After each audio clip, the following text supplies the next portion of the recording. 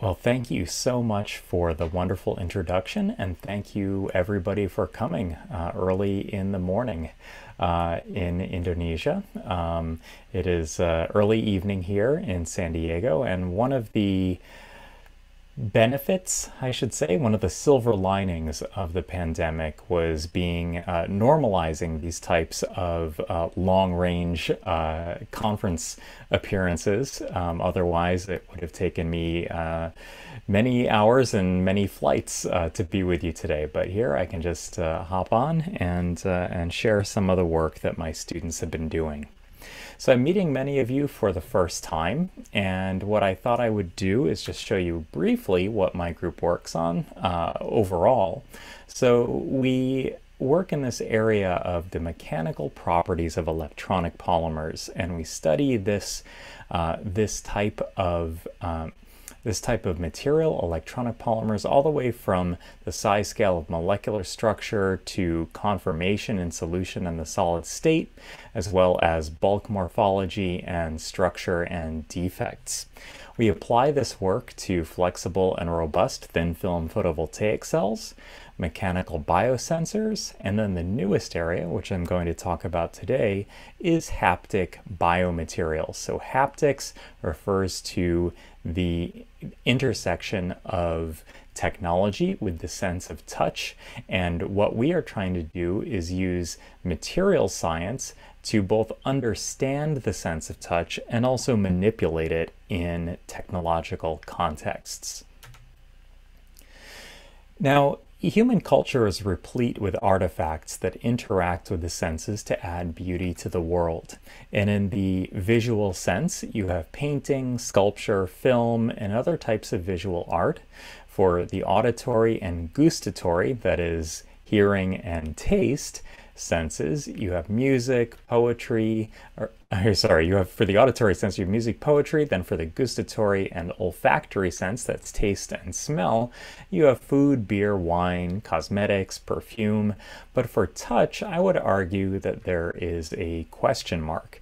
Now, it's true that massage is a type of cultural artifact, but it's not a material artifact in the same way that a painting or a musical instrument is. So our group believes that there is a tremendous opportunity here to combine materials chemistry with touch for applications in medical training, remote care, and even the tactile arts. And the analogy that runs through this our work in this area is called the RGB of vision. So that is the red, green, and blue of vision. Now, in the screen that you're looking at right now, you have color filters that are combining at various intensities to produce these wide range of images on the screen, and you can create almost any shape or color on a screen. Your skin has a number of different mechanoreceptors, just as your eye has a number of different color receptors that respond to things like stretch, vibration, pressure, fine touch, and so forth. And what's happening deep down here is that once the nerve ending is perturbed, it generates an action potential which travels up to the dorsal root ganglion of the spinal cord and then up to the brain. Now imagine a concept where you have many different virtual, in this case round objects in a bin, and your job is to find the tennis ball if you have to compare it to a golf ball, a basketball, or a hot stone. And the hypothesis is that there exists a minimum number of tactile actuators like red, green, and blue that can recapitulate or mimic all of these sensations that give rise to these objects. Now, this figure down here was taken from a physiology textbook, but in 2010, the ion channel that was discovered that mediates this transduction of mechanical force was discovered by Ardem Pataputian's lab. Ardem Pataputian last year won the Nobel Prize for this discovery. And we actually have a grant with him, and we just hired a joint postdoc to build microfluidic devices to understand the deformation of these channels using the tools of materials science. Now, haptics have been around for a long time, and we sort of rely on haptics, or future technologies will rely on haptics to deliver all kinds of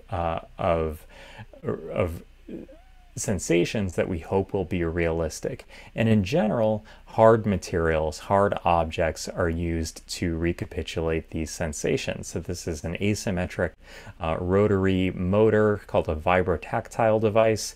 These are some pneumatic kind of pulley actuators that simulate robotic surgery.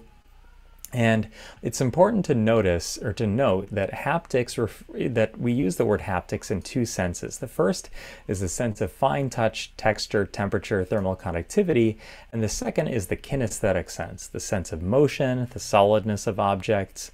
And what our hypothesis is that the near surface properties of objects everywhere around you in the natural and even the abiotic environment is mediated by organic matter and nanoscale phenomena.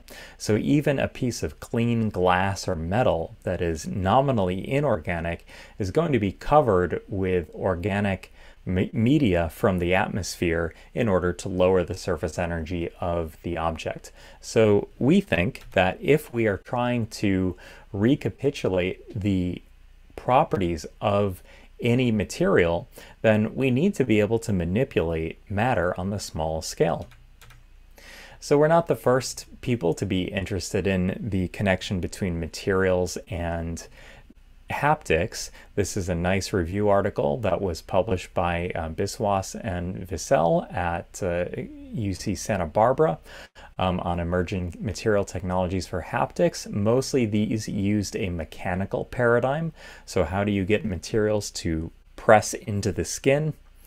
And this is some work by Tina Ng in my own electrical engineering department at UC San Diego, and her student Yi Chen Zhai, who wrote this article. I was nice. They were nice enough to ask for a contribution from me, but this is on printing materials for haptic actuators.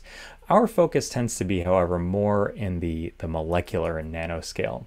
So there's been a lot of nice work on haptic devices. This is some work from Ed Colgate's group on surface haptics, which uses electroadhesion and electrovibration phenomena to mimic sensations that occur on a two-dimensional screen using the types of materials and devices that you can already integrate into existing types of tablet computers, for example. This is some work by my colleague Tanya Morimoto on soft actuators for applications in telehealth and robotic surgery. So a lot of great work going on there. The first question that we wanted to ask as we were interested in the connection between material science and touch is, can we distinguish hydrophilic and hydrophobic surfaces by touch? So we took an oxidized silicon wafer and a fluoroalkyl silanized silicon wafer, and we had participants touch these slabs of silicon that were modified in this way, and we found that the participants were very good at differentiating which ones were the hydrophilic substrates and which ones were the hydrophobic substrates. Now this was when they were allowed free exploration, so scanning their finger across the surface, and then we also did an experiment where the participants were only allowed to tap and not scan, and that was to test if the adhesion alone was enough to differentiate the surface, and it turns out that it was. If you plot the proportion correct versus the skin moisture, we find that the participants with sweatier skin tended to perform more poorly on this particular task. This work was done by Cody Carpenter, who's now who's now at Eli Lilly, a pharmaceutical company. Charles Dong is a professor of material science at University of Delaware. Nick Root was a graduate student with V.S. Ramachandran, our cognitive science collaborator, and Nick is now still working with us, but now as a member of Ramke Rau's group in psychology at University of Amsterdam. You can do some kind of cute things with this type of device. So if you can pattern little patches of oxidized and alkyl silanized surfaces, then you can spell words in the alphabet using patches of hydrophilic and hydrophobic words encoded using the ASCII alphabet. And subjects were pretty good at doing this. So 5 subjects were able to get the correct word all at once. Now this is not a, without any errors I should say. Now this is not a fast process. It's very difficult to do this task. So humans decode information at 100 millibits per second, whereas a good internet connection might be 100 megabits per second. So we call this molecular braille, which is a technique that you use to communicate, that blind individuals use to read letters, but this is no substitute really for braille. It's just kind of an analogy. Now, why? How does this work? How can our participants accomplish this task? Well, there was a paper several years ago with these buckled surfaces that had amplitudes down to 10 nanometers tall, and it was found that participants could differentiate textured from untextured surfaces simply by scanning their fingers across. And they did this not by feeling the actual 10 nanometer relief structure, but rather the vibrations that were produced in the skin as a result of dragging their fingers along. So we thought something similar might be going on here. So we took a PDMS finger with the tack removed by plasma oxidation and dragged it across a surface that had either the fluoroalkane or the hydroxyl group on the surface. And what we found, or rather you can imagine a few different ways of this experiment proceeding. Either the finger travels along the surface in a stick slip manner in which the force goes up, force goes down, force goes up, force goes down, either in synchrony or out of synchrony between surfaces. So if you have synchronous, highly correlated stick-slip friction behavior, like your hand rubbing on something that kind of makes a noise when you rub against it, like fingers on a chalkboard or a door creaking. It'll go, eh. But then if you rub your finger on another surface, it might be a higher frequency, like, eh. So what we did is we measured the force traces that occurred here, and we compared them from the hydrophobic to hydrophilic surfaces. Now at this combination of velocity of 2.5 millimeters per second and downward force 0 grams, we got very weak correlation between the oxidized and the silanized surface.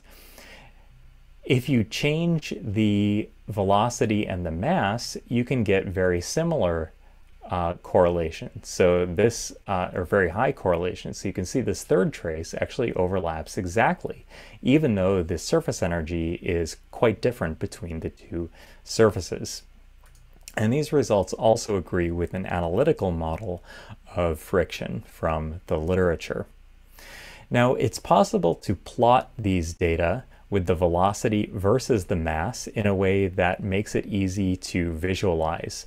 So as you combine the velocity and the mass, you get some regions that are shown in red and orange here where the traces overlap. They have very high correlation, and you would expect that if you were to drag your finger across those surfaces and your finger had the mechanical surface like PDMS, or like the silicone rubber that we used, you wouldn't be able to tell the difference at that scanning speed and that downward force.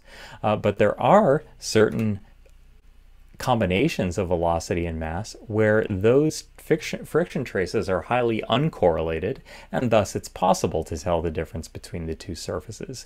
And we call these discriminability matrices. Now, our fake fingers didn't have any fingerprints, and of course you and I have fingerprints. So if you add fingerprints to the surface, actually much more of the matrix turns green. So it's possible to use this kind of analysis to maybe inform the design of robotic fingers that might have better tactile sensitivity than is possible without. All right, so next we went on to softness. So softness is quantifiable in engineering, but what about for human perception? So the hypothesis that we tested is that softness is determined by some combination of extrinsic parameters. By extrinsic, I mean, sure, this washcloth is soft, but it only becomes soft when you touch it, right? So the material itself will depend on the way in which the properties of the material might depend on the way you interact with them. How does that work? So we looked at two different extrinsic parameters: contact area, which is the area modulated so contact area is the area that your fingertip makes with the surface. And indentation depth is the amount of depth that your finger penetrates into the material. Now, if you go to the hardware store and you buy a block of rubber or a sponge or something with isotropic patterning within it, your contact area and your indentation depth are going to vary in a correlated fashion, and it's difficult to decouple contact area and indentation depth. But using nano and microfabrication, we can do it to some extent. So what we did is, or what my postdoc Charles Dong did, was to make silicone rubber slabs that had relief structures patterned into them, and then also took the same slabs and changed their thickness so that by decreasing the height, it was possible to constrain the lateral spread so that you could make a very soft slab feel hard because it couldn't be penetrated very deeply from the fingertip. So here are some electrical impedance tomography images that sort of show you how the contact area evolves with increasing downward mass. And here are some microscope images. Now I show this table not to confuse everybody, but just to show you how we chose these markers in the next slide. So we had 3 different Young's moduli. So we made 9 samples total, 3 different Young's moduli, several different thicknesses, and then 3 different types of micropatterning that had different percentages of the surface area exposed. So a triangle, so a dark red triangle corresponds to the material with the greatest modulus and the highest thickness and 30% effective surface area. The 30% corresponds to the 3 vertices of a triangle, and then 50% has a star because there are 5 points of the star. Notice that the modulus here was and the thickness were sort of jumbled to avoid proving the trivial result that the softest material has the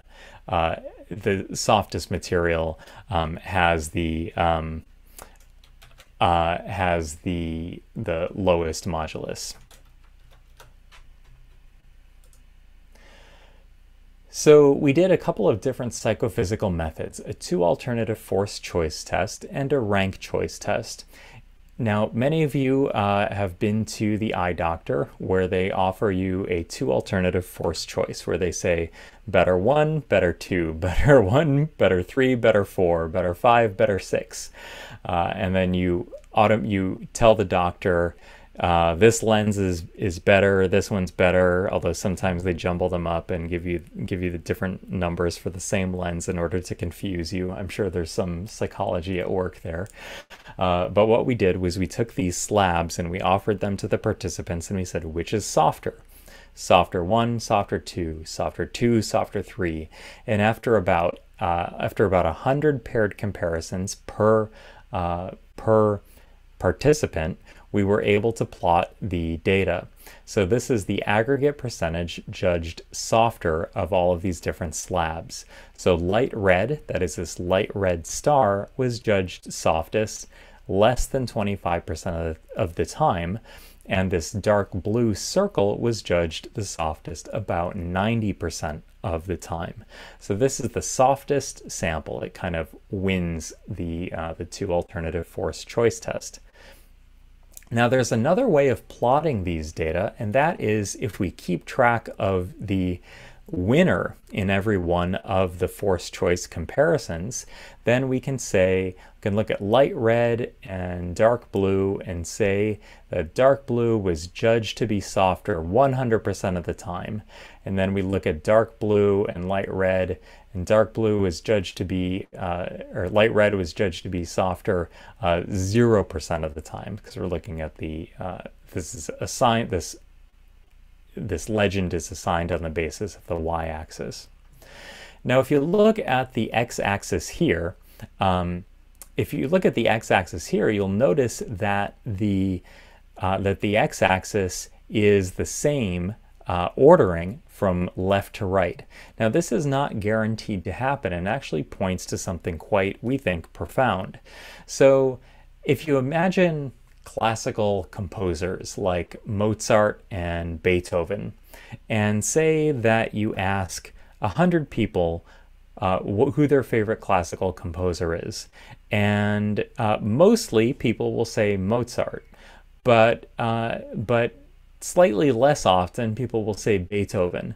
But in head-to-head comparisons, maybe Beethoven beats Mozart, and it could be for some culturally specific reason. What if there's a movie or something that's very famous where Beethoven was mean to Mozart or something? And in that case, what we would have is a reversal between two of the entries on the x-axis here when you plot aggregate percentage versus the head-to-head comparisons. These axes would not have the labels in the same order. Now that implies mathematical transitivity to our conception of softness. And just to show that the softness was not dependent on any one of the intrinsic parameters of thickness, surface area, or modulus, or any one of the extrinsic parameters, indentation depth and contact area, you can see all this scatter here to the data. It doesn't give you a nice plot like this does. So something else is going on. It's clearly a combination. So using something called the ICATAM information criterion, which is a technique I had never heard of before we did this project or before I was collaborating with psychology people. And what this does is use a statistical method to score different models that explain the experimental data. So what we find, and the lower the AIC score, the better. So the best model was a sum of the contact area and the square root of the indentation depth, and that gave this dotted red curve down here, which assumed a rigid finger. So what's interesting here is that the sensation of hardness or softness isn't really dependent on that first initial bit of deformation of the finger. You really only become sensitive to these differences after the bone in your finger becomes involved in the indentation. So if you put your coefficients in, this is actually the equation that you as an engineer or scientist could use to dial in a certain level of softness. All right, so there were a couple of take-home messages from this work. Is that the perception of softness was based on the was not based on the XY resolution of the patterning, but rather the effect on the strain field. Okay, what does that mean? Well, our microstructures were about 40 microns apart, which is smaller than the spacing between the Meissner corpuscles in the fingertip. So how is it possible that we can even feel those differences? Well, if you have a micropattern surface versus a planar surface, you'll notice that the strain field that penetrates into the skin is very different between these two scenarios. And we think that the brain is actually interpreting these signals to mean that this surface is actually harder than this surface, even if the penetration depth is the same. These are things that I already kind of covered, but these are the take-home messages. Again, this work was done by Charles Dong. We were also very interested in the survivability of microstructures. So this is some work that was done by Mickey Finn and an undergraduate student, Jeremy Treiber, where what they did is they reasoned that if you want to make these micropatterns over real surfaces like screens, keyboards, car steering wheels, anything that we interact with in a tactile sense, you want to make sure that they're survivable, that they survive real world forces. Now, most forces that are placed on test objects in research labs are very, very tiny forces. So we wanted to use interrogatory, so like interrogation. If you're interrogating a surface with your hands in a real world environment, which ones are going to survive and which ones aren't? So we came up with a couple of findings that the aspect ratio is the dominant factor through its effect on bending stiffness, the aspect ratio of cylindrical micropillars. All else equal, larger diameters are less susceptible to both breakage and collapse, and the spacing between them determines what type of adhesive failure, whether the pillars adhere to the ground or adhere to each other, you get. And the higher modulus of a material actually leads to recovery. If the modulus is too high, it can abrade the workpiece or the finger. So these diagrams, we call these lipstick diagrams, point to the different types of the results of this based on three different aspects for two different tensile moduli that span 2 orders of magnitude here. So where it's green, you're in good shape, and that leads to pristine survival. And then up one level of damage, we have pairwise sticking, clustering of multiple pillars, and matting of multiple pillars to the ground. All right, so we're very interested in materials properties and how the properties of polymeric solids in particular can be used to manipulate the sense of touch. And we did a little bit of work in the area of kinesthesia, where we took a thermoplastic acrylic polymer that we tuned to have a glass transition temperature that was close to the surface temperature of the skin, and we impregnated this material into a textile. And what we were able to do is instrument a glove with flex sensors and thermoelectric devices that could selectively melt or freeze the thermoplastic acrylate, and then we were able to control a robotic finger that could make contact with a wall. The robotic finger has a pressure sensor.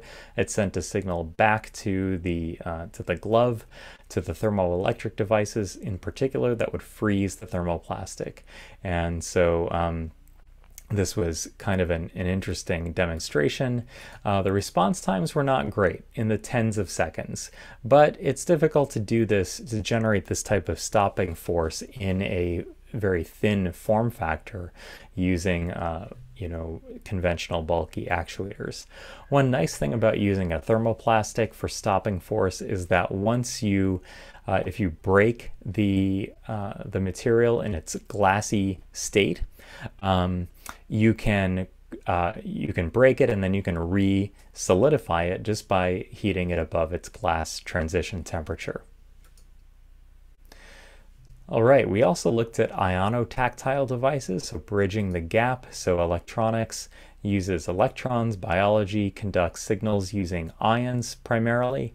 So can you also use ionic solids to trick the, or I'm sorry, ionically conductive objects to trick the mechanoreceptors in the skin into generating action potentials and thus the feeling of mechanical perturbation. So we made these thimble-like devices, and then we filled these little areas here with this ionic conductive gel, so based on a conventional polyacrylamide. What we found is that when we used water in here, we lost all the mass through evaporation, but when we swapped out the water for glycerol by putting it in a big bath of glycerol, the water became displaced and the glycerol had a high enough dielectric constant to absorb, to solubilize the sodium chloride that we use to deliver the signal. So we were able to get electrotactile signals using relatively low voltages by the standards of electrotactile stimulation. And how to read this plot here, this red one is that it's kind of painful. This one is, this black curve is they can just feel it. So where you want to be is right at the tips of the error bars for the just noticeable threshold. This work was done by Sam Root, who is on his second postdoc now. He did his first one in George Whiteside's group and his second one in Jianan Bao's group. My first language is actually organic chemistry, and we were interested in using chemical synthetic methods in order to design a single component conductive elastomer based on P.PSS that can be used to actuate tactile signals. So what we did is we used a controlled radical polymerization method, which gives you very nice control over the length of a polymer chain of this polystyrene sulfonic acid, which was copolymerized with a polyethylene glycol acrylate material. And then we did oxidative polymerization of this ethylene dioxythiophene monomer. And what that gives you is a block copolymer where this one is negatively charged. This one has these long hairs on it, like a bottle brush. So we have this charged strand and then this bottle brush strand, and the bottle brush strand gives you stretchability. The reason that it's stretchable is because you have a lot of entropy, a lot of degrees of freedom of these side chains. And if you stretch out these polymer chains, then you still have relatively high entropy because you have a lot of configurational space for these side chains to maneuver. And then this material, when it's oxidatively polymerized, leaves positive charges along the backbone. So where does that go? It bonds ionically to the sulfonate group. And then you have this material, which is a conductor that's bound ionically to this side chain. So this whole part is the conductive part, and this part is the stretchable part. This work was done by Laura Kaiser, who's also now a professor of material science and chemistry at University of Delaware. And what we found with our material is that the toughness of the material is the highest, but its conductivity is the lowest. So we wanted to increase the conductivity. So my current postdoc, Rachel Blau, increased the length of this stretchable segment. But what we found is that this also decreased the conductivity, which we didn't want. So we added some more of this block to the mix to make it more conductive. This work was published just a few a few months ago in 2022. We were also able to show that this work could outperform Clevios in conductivity. So Clevios is commercial PDOT PSS, which is right here when you plot conductivity versus strain at failure. And our material is up here, kind of in this favorable region where it's the most conductive, but it offers you more than 20% stretchability.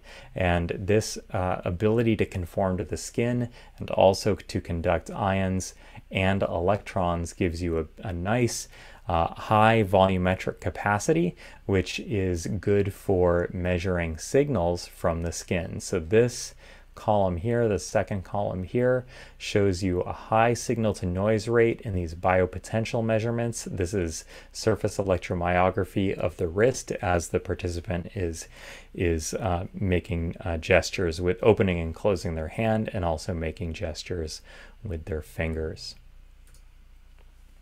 You could incorporate materials like this into multifunctional haptic gloves that could be used to both control robotic hands in augmented environments, but also could be used to interact with virtual reality objects. And what we did here was we combined the electrotactile effect, which is generated using the conductive polymer, with two commercial devices, a vibrotactile device and a thermoelectric device. So these three different, say, RGB pixels in place, to go back to the original slide where we said that was the ultimate goal. So what we used was the electrotactile device to simulate roughness based on the intermittency of the electrotactile signal. So it could go like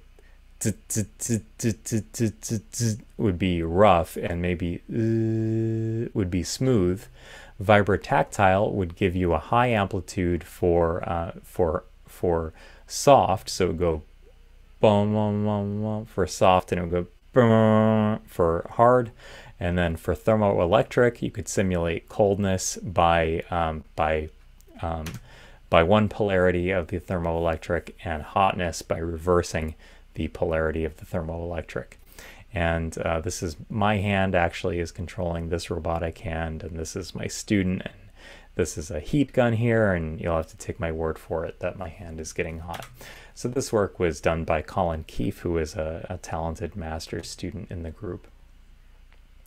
So these are some results in virtual reality. The experiment that we did was taking 8 different mystery panels that had different levels of softness, temperature, and texture. And the participants went into the simulation, and they were able to interact with these surfaces.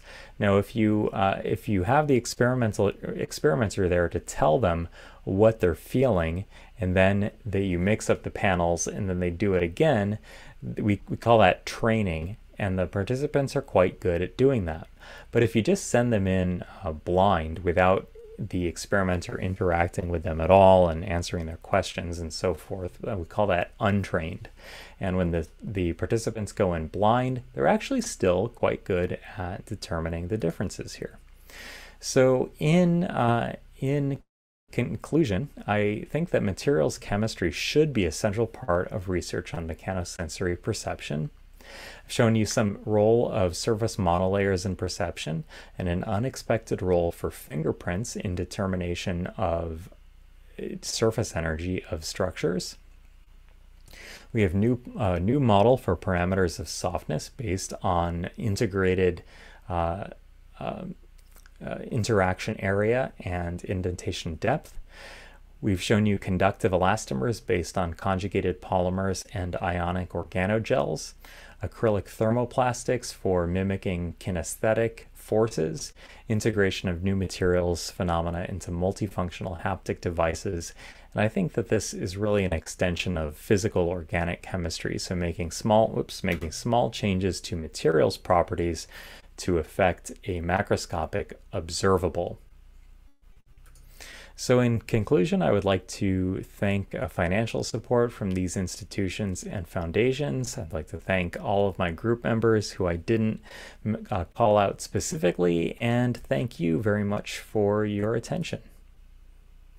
And I see a lot of questions in the chat, so I'm more than happy to go through those one by one if that's the way you would like to proceed. All right, so I think I will go through the questions in the chat. What is the most difficult sense of touch to replicate? Hydrophobicity, sweat, sticky surface, etc. Well, one of the most difficult that we're finding is the sense of moisture. And the reason it's so difficult is because it involves a few different effects. It involves modulation of the thermal conductivity of an object because of the moist layer, the liquid layer at the surface. And it also involves a change in the surface energy, and quite a drastic change, because normally when your skin interacts with an object, you have contributions from both the van der Waals force and the capillary force of thin liquid bridges between your fingers and the objects that you're touching. Now, if you introduce moisture, that changes everything. It changes the intermolecular forces. It also changes the thermal conductivity. So that's been something we've been working on, and that's particularly challenging. The next question is, how difficult is it to replicate the sense of touch, especially in the virtual world? What is the most important aspect to consider? So there are many aspects that the community is working on. Our group tends to focus on near surface properties, so fine texture and materials properties that are associated with soft matter, so those that involve soft, relatively small deformations of the skin, as opposed to the sensation of solid objects, which is more in the kinesthetic and proprioceptive realm. So, there are a lot of challenges. Not all of them are most amenable to a materials perspective.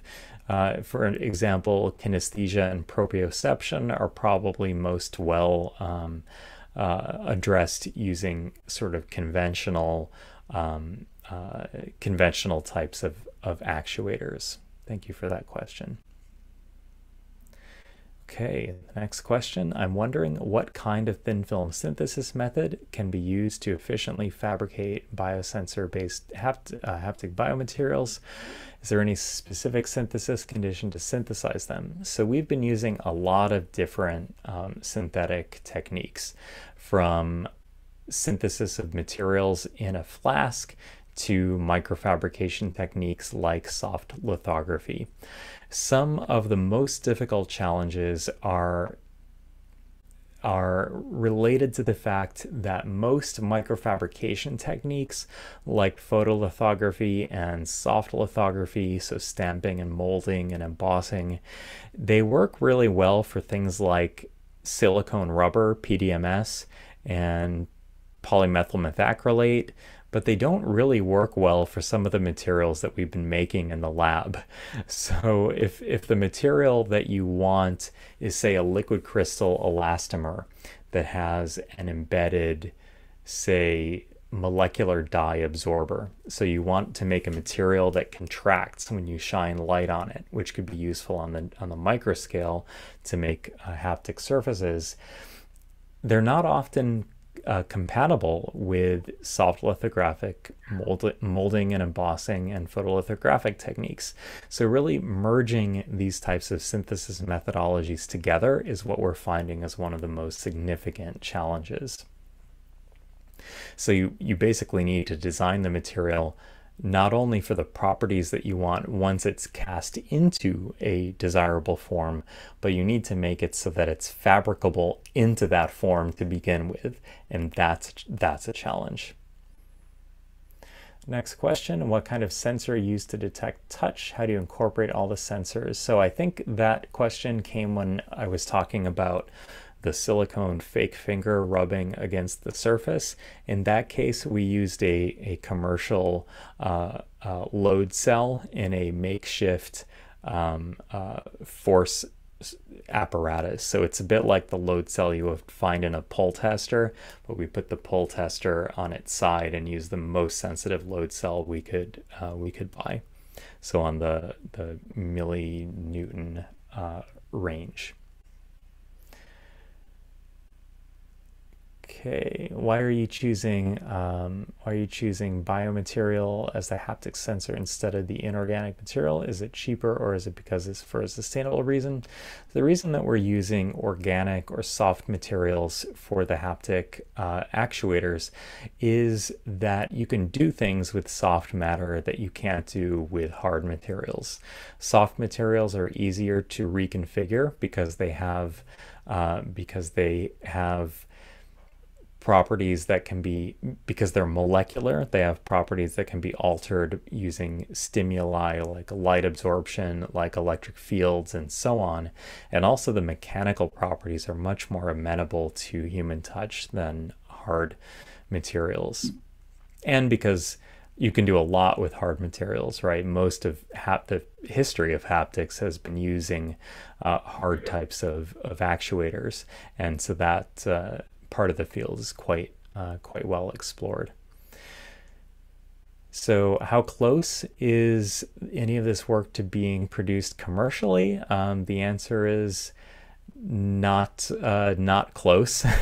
That hasn't really been a priority of this particular research. We do have some other research on graphene production and graphene-based mechanical biosensors that we have filed patents on, and we have a startup company that is pursuing that work commercially. But as far as haptics goes, we've been focused mainly on materials development and basic psychophysics. Okay, since the haptics also relies on the brain to process the signals, if there are neurological abnormalities, would it change the haptic signal received by the brain? Almost certainly yes. There are a lot of different neurological and neurological disorders and congenital defects, which would make tactile simulation or tactile sensing quite difficult. There are some famous cases of people who were born without the gene, the key protein for the Pacinian corpuscle, which detects vibration and deep tissue pressure in the skin. And those people have to feel their way around the world by basically pain signals. So really noxious stimuli. There are other types of neurological modifications like like lidocaine and things like that alter the sense of touch as well, which have actually been quite useful in understanding how the sense of touch works. Next question, do you have any future planning related to the usage of nanobiomaterials? So yeah, I think that there's a potential use case in haptic art for the blind or even in sighted individuals. So we have a project with a psychology group that is using synesthetes, so individuals who mix senses in their brain. So they touch something and they see a color. We're using those people to see if we can make artwork that uses tactile interactions. Haptic materials been applied in our daily devices. So in your not any of the ones that I've talked about, but I think that if you have a phone that has a haptic, like a button on it, or you press harder and you can feel something shake in there, haptic effects are starting to find their way into commercial products, but not yet the ones that we've been making. Next question, what is the critical point in choosing the haptic material? So what we're really trying to do is access types of sensations that can't be generated using a commercial device. So mostly those are properties that are like the soft properties associated with biological tissue, thermal conductivity, moisture, adhesion, tack, near surface roughness, hardness, softness, that kind of thing are the ones that are most amenable to new types of materials innovation. So I have gone through all of the chat questions. We're almost out of time, so thank you so much again for your attention, and thank you again for giving me the opportunity to talk to you.